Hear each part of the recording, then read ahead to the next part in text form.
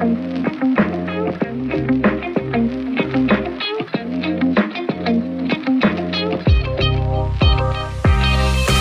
about the legal privilege in Switzerland? What are future changes?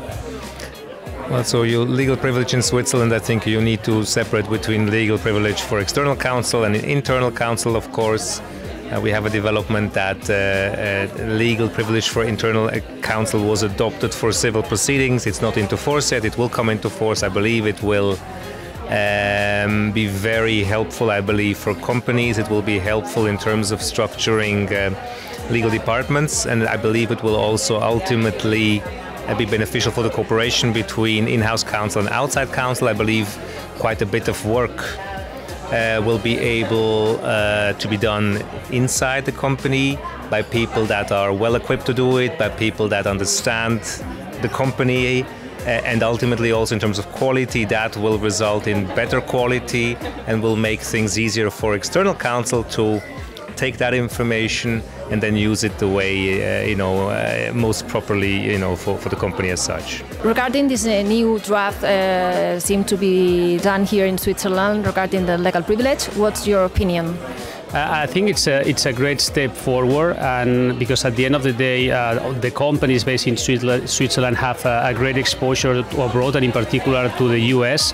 So when facing an e-discovery process, they play in disadvantage. And at the end of the day, if we can have this specific recognition, legal recognition, at least for the civil procedures, I think that the in-house legal departments will be able to provide sound legal advice to the business colleagues that will rely on the legal privilege. So that's really good news, and let's see how it works, and then afterwards the case law just further fine-tunes the regulation. Legal privilege from a general counsel point of view, what will it change? I think from a general counsel point of view, if the new law, when the new law enters into force, the new article, it is really the general counsel has to review the setup of the legal team, because to make sure that we get advantage out of this new law, and also to inform the business that there will be changes to the communication, to the way we send out things, just to make sure that we comply and that we take out the advantage that it's really legally privileged.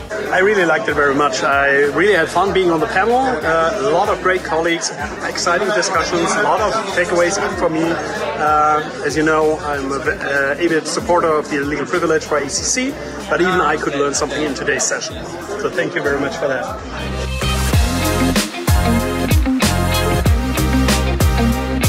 Nowadays, the role of the Chief Legal Officer is more and more asking to be present in a CEO table. What do you think about this? That is the right solution as a matter of fact. It's important. We always talk about enabling the business, but actually the role of the CLO is also really looking after the executive committee and being the real counsel of the CEO or the CFO in the company. So being around the table, I don't think it's not just an opportunity, it's a necessity at the end of the day to make sure that the interests of the company are properly taken care of. Before, we have talked about how to attract young lawyers to a company beyond salaries, but how to attract general counsels beyond salaries in a company? I think it's a very relevant question. I think it's all about chemistry with the CEO and the C-suite executive. First of all, it's what's the mandate? What are you here for? Is it to build? Is it to transform?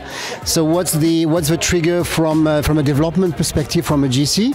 And then probably to understand what are the key challenges of a company, and are you appealed by what has to be achieved from your perspective on the team, on the regulatory element, for instance, but also what are you going to build with a CEO? And that's in particular what would attract me typically, what the mandates, what the story behind. What could you say, for example, regarding the in-house lawyers and law firms? What's the difference in terms of salaries? Yes, of course.